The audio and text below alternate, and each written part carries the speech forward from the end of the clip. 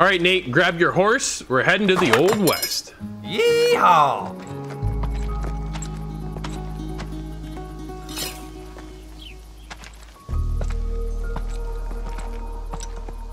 If you like this video, subscribe so you don't miss out on the next one. When you pull that off, you're ready for a gun.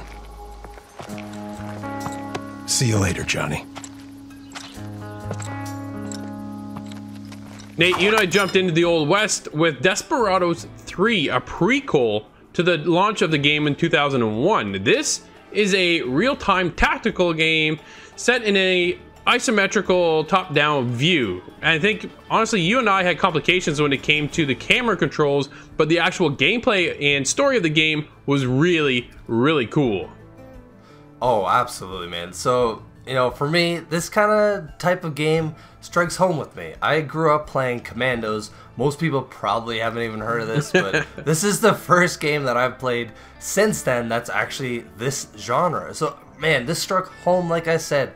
There's about 5 or 6 characters, and each of them kind of have a set of abilities. Yep. One is one guy has a bear trap and he's really strong and can carry more bodies. One guy has a sniper rifle and kind of like a lure bag, whereas another girl has like disguise available. So there's lots of different characters available that you kind of slowly unlock as the game progresses. Yeah, I like Dr. McCoy. He's the one with the sniper, which is a very unique perspective when you actually handle his character. You're able to swap between characters over up in the right corner by holding down the right bumper, or their abilities by holding down the left bumper, and you kind of cycle through those. And the sniper, I thought that perspective was so unique because you're still down in that top-down view, but then you get a scope that shows up and allows you to kind of hover over your targets. You're able to zoom in and out by holding down the trigger and moving. Man, honestly, Nate, the controls for the camera was probably the biggest problem of this game for me. When you hold down the right trigger, which then pulls up a wheel that allows you to move around and stuff, and you zoom in and then you pivot at the same time, or if you let go of that trigger, you just move with the right trigger, or sorry, the right analog stick, which then pivots the whole camera up and down. The problem being is your characters are somewhere else on the map at times while you're moving this camera, and it just becomes so cumbersome that you lose track of where you are. There is, with the help of the D-pad, the ability to recenter yourself, but it's still just, it's such a disconnect, and I wanted something more of the camera that would follow my characters as I progressed through each level, instead of having this.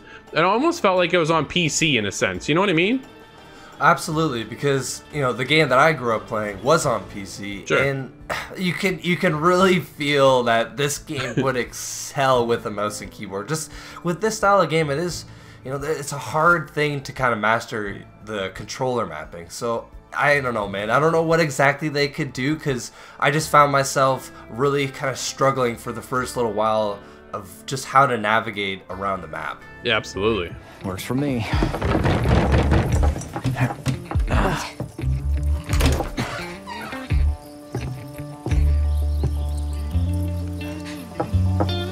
What are you doing?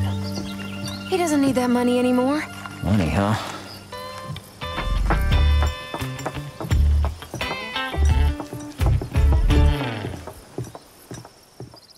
Heads down.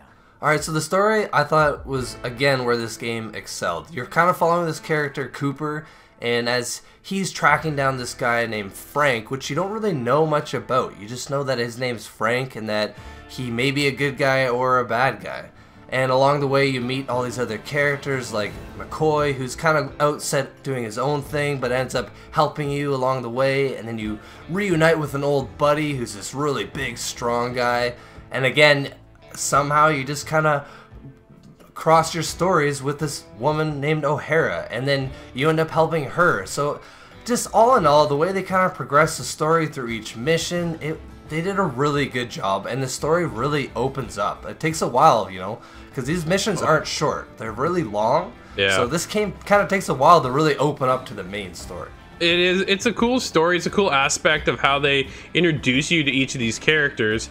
And the fact that it is a stealth game as well really kind of fits my playstyle a lot, to be honest, Nate.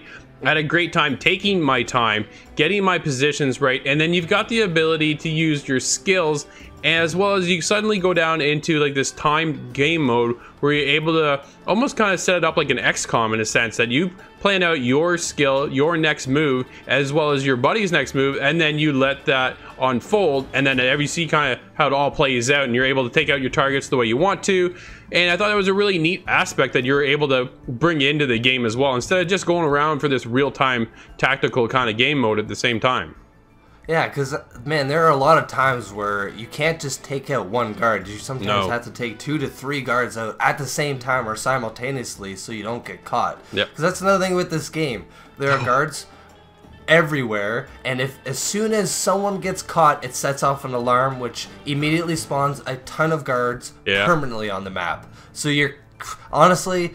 Granted, you know, a couple of missions you have to set off the alarm, but for the most part, you're kind of set out not setting it, or else you're kind of lost. Yeah, it gets really tough too, but I do like the fact that when you die, you can instantly respawn relatively quickly, and they ask you to save a lot. Like, so if you don't save over the progression of like 30 seconds to a minute, it actually prompts up a window when you saved last. So it's kind of that risk reward. If you want to kind of draw that out and not save, you're taking a bit of a chance, because this game is going to have you die a lot of times. Oh, absolutely, man. That over and over again. The quick save feature by just quickly pressing the select button at any time is amazing, and having that reminder available and be able to set the time too, because I found a minute sometimes is a little bit irritating. Yeah, that's fair. But you can you know, customize that. What a great feature to have in this style of game.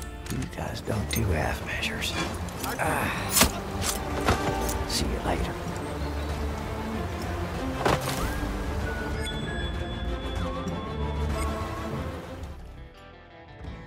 Nate, one of the cool aspects of the game is actually when you complete the game, because it's not quite done. You're able to go back and do this challenge mode, which gives you a sense of replayability and not just a once and done kind of playthrough. But overall, our time with Desperados 3, I think, was a great time. Nate, what do you score in this one? Oh man, I had a really good time. This game struck home. I love the tactical aspect. The graphics absolutely attracted me, man. I'm gonna have to give this one an 8.5. The biggest thing is the camera controls, man. If they could somehow kind of fix that, this game could almost be perfect. Almost. I'm right there with you. I love the art style. I love the stealth aspect, and the way you're able to go down in the showdown mode is super cool, but that camera angle is a real nuisance. I'm there with an 8. One fake coin coming up. You gonna draw or kill me with You hear that? He didn't hear the coin. A great Western real-time tactical game with good storytelling and character building. The camera controls were the only hindrance.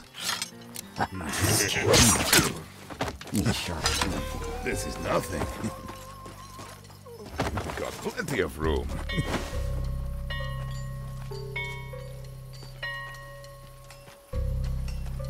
What are we waiting for?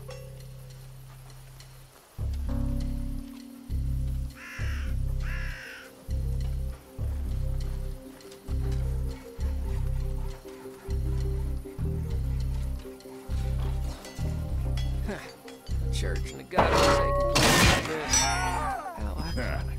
Not your lucky day, is it? That's it. All done.